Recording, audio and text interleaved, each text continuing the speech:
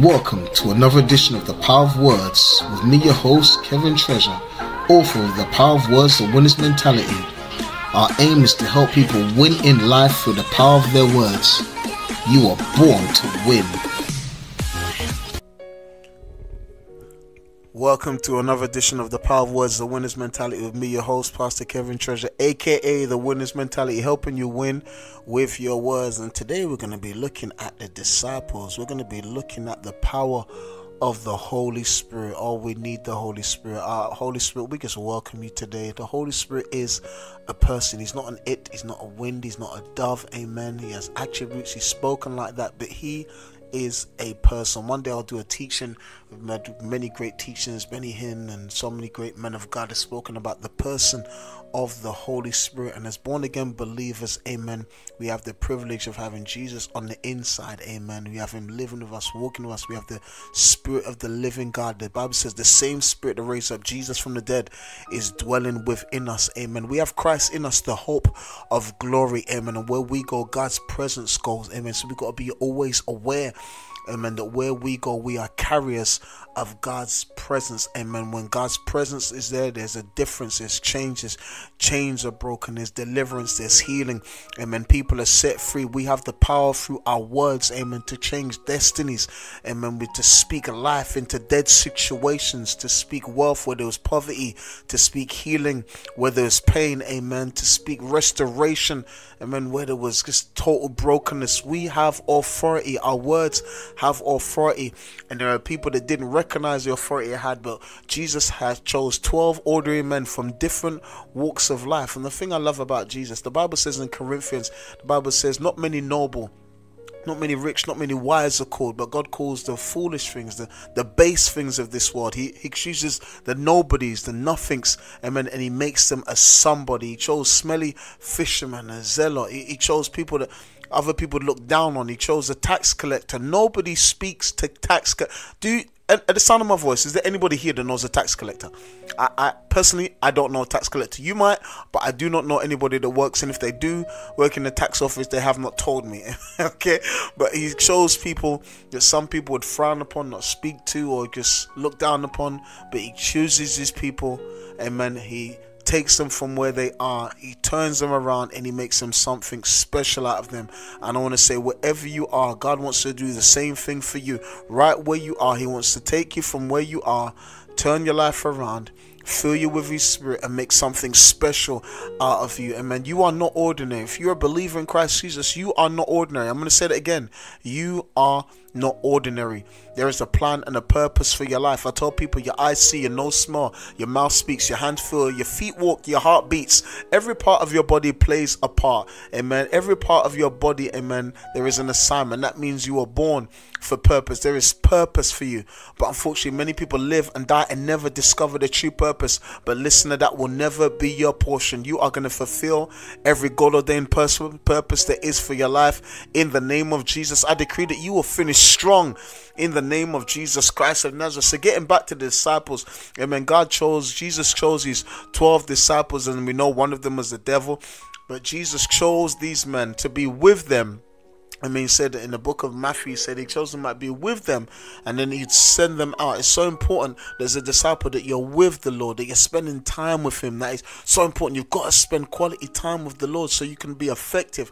Amen. So they spent 3.5 years with the Lord Jesus Christ. And as you know, then Jesus suffered. They saw him suffer a cruel, humiliating and devastating death by crucifixion. And one day I'll do a teaching on the crucifixion. It's such a slow, painful death, and they saw him go through this and spat on and beaten, buffeted, amen. They saw him whipped, and then to hang on the cross between two thieves and die this excruciating death for me and for you. But we know that on the third day he rose triumphantly, amen. And he stayed with them another 40 days, showing his disciples infallible proofs of who he was, and he had to suffer the way he did, seen of over 500 people, and he instructed them to wait for the power from on high. He instructed them to go and wait, because he said, listen to me, I'm going to send you the comfort. He said, you're going to receive power. After that, the Holy Ghost has come upon you, and you are going to be a witness unto me. And he told them to wait, and he was received up into heaven.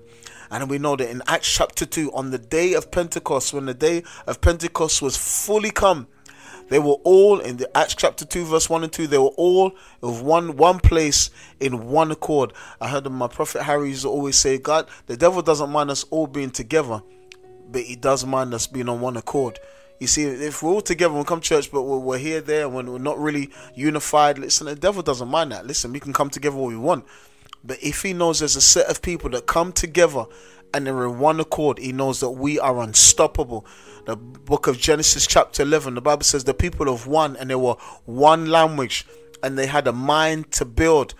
And Genesis chapter 11 says, and God came down and he said, the people are one.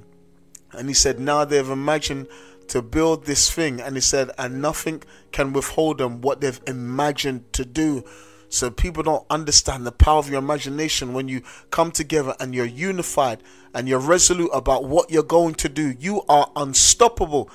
And the Bible says, listen, let's confuse their language, because God knows, listen, they're going to do it because they've set their mind to do it. He said, and now nothing. Where is it? Where is it? Right there. Let me just find it right here in the Word of God. I want to read it for you, because it's so important that you need to understand that the power you have. Where are we? Genesis chapter 11. Here we go. Genesis 11 verse 6. And the Lord said, behold, the people are one, and they all have one language, and this they begin to do. And now nothing will be restrained from them which they have imagined to do. You don't understand the power of your imagination. When you make up your mind to do something, the Bible says, with God nothing shall be impossible. All things are possible to him that believe. This is what Jesus said. All things are possible to him that believe. And these people believed that they could do it. They were unified in what they were doing. And God said, listen, I need to stop them. And when I'm going to stop them, I'm going to confound their language. And he confounded their language, as we know, amen. And the Bible says he called it Babel. That's where we get the word Babylon from. This Babel is confusion. And the Bible says on that same day of Pentecost, they all come together and they were endued from power from on high. And God filled them with the same Holy Spirit they had given to Jesus to preach the gospel. Peter, a simple fisherman transformed by the power of the Holy Spirit, preached his first sermon, and 3,000 souls were added to the kingdom of God. When the law was given, 3,000 souls died. But when Pentecost came, 3,000 souls were saved. Amen. We're living under the age of grace. Amen. And we've got to preach this gospel. We've got good news, not bad news. We haven't got doom and gloom. Amen. We've got good news to give to people. And 3,000 people were saved. He preached again. Acts chapter 5 verse 4, chapter 4 verse 4, and 5,000 people were saved. The endurement of the power from on high, the disciples, it changed their speech. When you are baptized with the Holy Ghost, it will change the way you speak, the way you walk, the way you talk. It changes everything about you. The wisdom and the knowledge dispersed by the preaching of the gospel cut men's heart, brought people to repentance, and saw souls added to the kingdom of God. The book of Acts shows us a pattern of the impact of the preaching of the gospel that these apostles had. They were disciples, they became apostles. The Bible says, and in Acts chapter 6-7, and the word of God increased, and the number of disciples multiplied in Jerusalem. That's Acts 6-7. And many believed in the Lord. Acts 9:42. And the hand of the Lord was with them, and a great number believed and turned to the Lord. Acts 11:21. And a great multitude, both of Jews and also Greeks, believed. Acts 14 verse 1. I can go on. Last one. Many of them believed, also of honorable women, which were Greeks, and of men, not a few. Acts 17:12. So we see when people are baptized with the Holy Spirit, amen, there's a difference.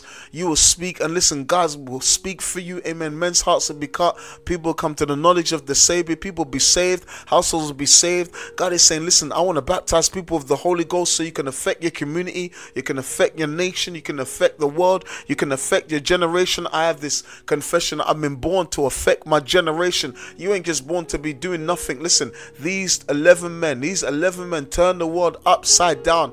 with the gospel of Jesus Christ, amen, with the same power that Jesus was filled in. And God wants to do the same thing in this generation. And in this generation, we've got millions of Christians all over the world. Why aren't we making an impact? We've got to be making an impact. And the only way we can make an impact with the power and the person of the Holy Ghost. So God says, listen to me, I want to baptize you with my spirit, amen, with the evidence of speaking in tongues. I want to give you that boldness. In the book of Acts chapter 4, they beat them and told them not to speak anymore in that name. But they came together and they said, God, give us boldness. And the place was shaken again, and they were filled again with the Holy Spirit. And the Bible says something different here. And it says, and they spake the word with boldness. God is looking for bold Christians that are going to stand up for what they believe in the face of persecution. I don't know if you're looking around and you look on the news, you can see that everywhere that Christianity has been sidelined, there's agendas that they're trying to push forward, ungodly agendas that they're trying to push forward. So they're trying to sexualize a generation, they're trying to push forward a false narrative and lies. And listen to me, deception is the order of the day. And we are truly living in the last days, and these are the days where we have to arise, amen, and stand up for what we believe in, because there are people, satanic people, demonic people, evil people, they're voicing their beliefs, and their beliefs are evil, and they're getting attention. How much more we that are filled with the same Spirit of God, amen, that have the good news, should be standing up for what we believe and not being afraid or timid, amen, to preach the gospel and share the message of the cross, amen, of Jesus Christ of Nazareth, died and resurrected for me and for you. How much more should we be standing up for righteousness? How much more should we be speaking the truth? I say to people, do not be afraid. Fear is a spirit. God has not given us the spirit of fear, but power, love, and of a sound mind. So God is saying, I need my people to lift up their voice and to speak. I've got here, winners understand that when knowledge is dispersed, lives are changed. I'm going to say that again. Winners understand when knowledge is dispersed, lives are changed. When we preach the word, when we go out there and we speak God's word, and we speak a message, a prophetic message, and there's healing, where we speaking, lives are changed. I've got here, the lips of the wise preserve knowledge. Proverbs 15 verse 7. The power of the Holy Spirit touched the lips of men, that everywhere the disciples went, lives were changed. People were healed, souls were saved. They preached the gospel with power and did not back down. In the face of adversity or persecution, they kept right on doing exactly what God told them to do. And this is what God is saying to many of us. Keep doing what I have told you to do. Regardless of the persecution, persecution will come. But God said, I'll never leave you. I'll never forsake you. And there may be someone out there listening to me, and he's saying, you don't know what I'm going through. I'm facing so much persecution. God is saying, I'm with you. I'm with you. Rejoice in the persecution. I'll never leave you. I'll never forsake you. Listen to me. I've got you, God is saying. Continue to go forward. You are making a difference. The devil would not be fighting you if you weren't making a dent in his kingdom. This is why the battle's raging. This is why it seems like the attack is so intense. You know why? Because you are making a difference. Amen. You are empty in hell and you're full in heaven. You are making a difference. The devil ain't going to make it run easy for you. But you got to know, listen, you have the greater one living inside of you. The next one here, winners must accept that they don't know everything. Oh my God, I'm going to say it again. Winners must accept that they do not know everything. This is clearly seen in the book of Acts, chapter 18. There was a certain man named Apollos. And when he knew he was, what we know of him, he was an eloquent man, well acquainted with the scriptures, preached in a synagogue and taught the people fervently regarding the things of God. But he only knew the baptism of John. He was on fire for God. He knew the word of God, but his knowledge was limited. The one John preached about had come and fulfilled his course. And the Bible says in Acts 18:26, and he began to speak boldly in the synagogue, whom when Aquila and Priscilla heard them, they took him and expounded unto him the way of God more perfectly. Acts 18:26. And we know by this Apollos was a humble man. This is seen because he took the counsel of the couple and went on to do mighty works, being a great help to the church. And when he was dispersed to pass through Acacia, the brethren wrote, exhorting the disciples to receive him, whom when he had come, helped them much, which had believed through grace. For he mightily convinced the Jews, and publicly showing them by scriptures that Jesus was Christ. Acts 18:27-28. Winners have to accept the fact that they don't know everything. Winners are humble people. Winners are willing to take instruction because they want to be more, but they want to go forward. They want to do even more exploits. Apollos was a man that wanted to do even more exploits, and he changed his generation. I've got here, winners will always receive instruction. That's so important. As a winner, winners will always receive instruction. The writer of Proverbs says, give instruction to a wise man, and he will be wiser still, and a just man, and he will increase learning. Proverbs 9:9. I'm going to say that again. Give instruction to a wise man, and he will yet be wiser. Teach a just man, and he will increase in learning. Proverbs 9:9. I've got 10 points concerning wise words for winners. Winners will take what they know and share it with others. I'm going to say that again. Winners will take what they know and share it with others. The lips of the righteous feed many, but fools die for want of wisdom. Proverbs 10:21. Winners will always disperse wisdom. I'm going to say that again. Winners will always disperse wisdom. The mouth of the just bring forth wisdom, but the froward tongue shall be cut out. Proverbs 10:31. I've got here, winners understand what is right and is acceptable. I'm going to say it again. Winners understand what is right and acceptable. Hear, for I will speak of excellent things, and the opening of my lips shall be right things. Proverbs 8:6. Evil speaking is counted as a sin to those with a winner's mentality. I'm going to say it again. Evil speaking is counted as a sin to those with a winner's mentality. When you've got a winner's mentality, listen, evil speaking is not in your vocabulary. For my mouth shall speak truth, and wickedness is abomination to my lips. Proverbs 8:7. When you've got a winner's mentality, your mouth is always going to speak truth. You're not going to speak lies. You're not going to speak deceit or deception. You're not going to speak fabrication. You're going to speak truth. Amen. Wickedness will be an abomination to your lips, the proverb says. But next one, it says, you know a winner by what leaves his or her mouth.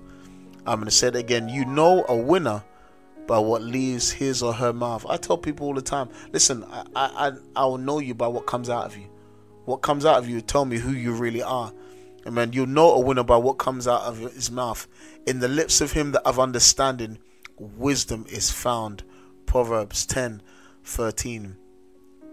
In the lips of him that has understanding, wisdom is found. There are some people you listen to, you're like, wow, this man's so wise concerning the prophetic, or concerning computers, or concerning science, or concerning so much different subjects. There are some people in their chosen field, when you listen to them, you can listen to them all day because they know so much about their chosen subject. Amen. But when you're a winner, amen, you know a winner by what leaves his or her mouth. So you got to be careful, amen. You got to be careful what you speak. You know people, amen. You can discern who people are by what leaves their mouth. I've got next here. Kings honored Joseph and Daniel because of their winner's mentality. I'm going to say again. Kings honored Joseph and Daniel because of their winner's mentality.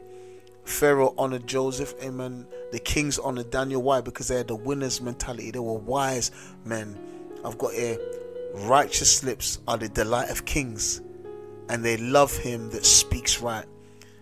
Proverbs 16:13. Righteous lips are the delight of kings, and they love him that speaks right. So when you speak right, great men will look for you. Great people will look for you. People with affluence and influence will come looking for you, searching for you. Speak to my company, speak to my ministry, speak to my business, speak to my organization. You've got wisdom. I know that when you speak, amen, you'll change. My organization will change. You'll affect their thinking and the way that they see things because of the way you expound on your subject matter. We've got great mentors, great coaches, and when you listen to them, you after you've listened to them, you leave revived. You leave like you can change the world. If you listen to some speakers, you leave thinking, oh my God, I can change the world. I was born to make a difference. Why? Because that person has impacted you because of the way that they've spoke, and the way that they've spoken made such an impact on your life. You believe now you can do what you said you want to do. Amen. That thing that was lacking in your life has now been revived. Why? Because you've heard from a person that has wisdom. Next one here. Winners are promoted. When winners are promoted, they remember their friends. I'm going to say that again. I love that one. When winners are promoted, they remember their friends. Then Daniel requested of the king that he set Shadrach, Meshach, and Abednego over the affairs of the province of Babylon. but Daniel sat in the gate of the king. Daniel 2:49. So you see, when Daniel got promoted, he said, listen, I'm not going to forget my friends. Listen, the Bible says, he that is wise, a wise man walks of wise men. Amen. He that is wise walks of wise men. So Daniel said, listen to me, I'm going to get promoted, but I'm not going to forget my friends. When we get promoted, when winners get promoted, they will never forget their friends. When you've got a winner's mentality, you remember those who came up with you. Amen. I've got here, winners put a high value on the wisdom that they hear. Oh, I love that one. Winners put a high value on the wisdom that they hear. There is gold and a multitude of rubies, but the lips of knowledge are a precious jewel. Oh, Proverbs 20 verse 15. Winners will put a high value on the wisdom they hear. When you hear some wisdom, you gotta get your notebook, get your notes, and then get your computer out. You gotta make sure you receive that wisdom, and some nuggets that are dropped, you gotta make sure you're okay. I need this. Oh, that was a good one. You gotta write these down. You put a value on the wisdom they hear.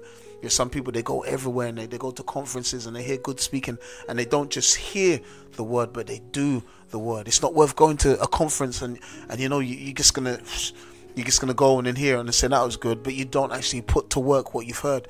It's important to put to work what you hear. That's so important. Don't just hear and then go on and like, okay, let's pretend it never happened. No. When you go somewhere, take notes. And then when you go somewhere, write it down. Put it in your book. Put it on your computer so you can go over it and go over it again and listen to it again, so you can speak and speak again, so you can make sure you go over the notes. Put it in your spirit, because you know it impacted you, and you know when you use what they've told you, it's going to make a difference in your life. Winners put a high value on the wisdom that they hear. I've got here last two more. Winners know that even as a young person, your wisdom can be an example to others. Oh, I love that one. Winners know that even as a young person, your wisdom can be an example to others. Timothy was a young pastor, but Paul instructed him, let no man despise thy youth, but be an example of the believers in word, in conversation, in charity, in spirit, in faith, in purity. 1 Timothy 4:12. He was a young man, but he said, listen to me, be an example. There's some older people that are hanging about in the gambling houses and the strip clubs. They're in their 40s, their 50s, sometimes some in their 60s. They're drunk, they get drunk, they're going still in the pub. They're not setting an example to anyone younger. But there's some young men that they've started their own business in their 20s. There's some young men that are pastors. There's some young men, they're doing some great things, charity work. They're doing things that are affecting the community. They're teaching others. So it's not about your age. Age does not define wisdom. I'm going to say that again. Age does not define wisdom. Amen. So he said to Timothy, listen, be an example. So even if you're a young person, you listen to this, you can still be an example to the believer. You can be an example. And these are the lists. He said, let no man despise you. Be an example in the word, in conversation, what you talk about. Be an example. Amen. Talk about good things. Don't talk about people, but talk about good things. In love, in spirit, in faith, in purity. Be an example. As a young person, you can still be an example. And the last one here. Winners know the old age does not automatically qualify for wisdom. It's coming back to the same thing, and people may not like this, but it's so true. It says, winners know the old age does not automatically qualify you for wisdom. And he said, I said days should speak and multitudes of years should teach wisdom. Great men are not always wise, neither do the aged understand judgment. Job 32 verse 7 and 9. He said, great men are not always wise. They're not always wise. Neither do aged men understand judgment. I said it before, there's some young men that I know doing great things, great feats, gone to university, doing a business, got organizations. There's some young people that work in millions, and there's some older people and they're still like just doing nothing. Not setting an example, not looking after their family, not providing for their homes, gambling. They've lost their way. Not that I'm putting anyone down, but it's saying, some people say, oh, you should listen to me because I'm older than you. Well, what are you doing to make me cause you to want to listen to you? What way you living your life that's going to influence me to make a change in my life? Because if you're older than me and you're doing things that I shouldn't be doing, I'm not going to really take you as a positive influence. So you've got to be careful of the people that speak in your life. And man, just because you're older than me, I just need to know exactly what are you doing. Are you going to make a positive impact on my life? There's people that have gone to prison and that's all they do, go in and out of prison, in and out of prison. And then they still, well, hey, listen, I'm wiser than you. Well, you may teach me how to go to prison, but you're not going to teach me how to live a successful life. So aged men are not always wise. So listen, wisdom is the principal thing. God is saying, I want to give you wisdom. He said, I want to give you wisdom. The disciples had wisdom. When they spoke, things happen. These are the 10 points, winners mentality points of how you can disperse wisdom. God wants to give you wisdom. Wisdom is the principal thing, and in all that get understanding. Disciples made a difference wherever they went, and God says, I want you to make a difference wherever I send you. So he said, ask of me. He said, wisdom cries out in the streets. He said, wisdom is the principal thing. Get wisdom. So it's applicable. Get wisdom, the Bible says. But you've got a hunger and thirst after it. The disciples hunger and thirst after the Holy Spirit. The Holy Spirit fell and they made a difference wherever they go. We're still talking about them today. And there's some people that hunger and thirst after wisdom. And the wisdom that they have is making a difference in the business world, scientific world, in sports and entertainment, whatever field that God has called you to. Get wisdom. Get wisdom and use your wisdom to encourage and disciple and help others to be the best that they can be. This has been me, Pastor Kevin Treasure, aka the Winner's Mentality, helping you win with your words. Thank you for tuning in to the Power of Words, the Winner's Mentality. Please remember to subscribe to our podcast and leave a review. Check out our website, kevintreasure.com. Follow us on Instagram and Facebook. You are born to win.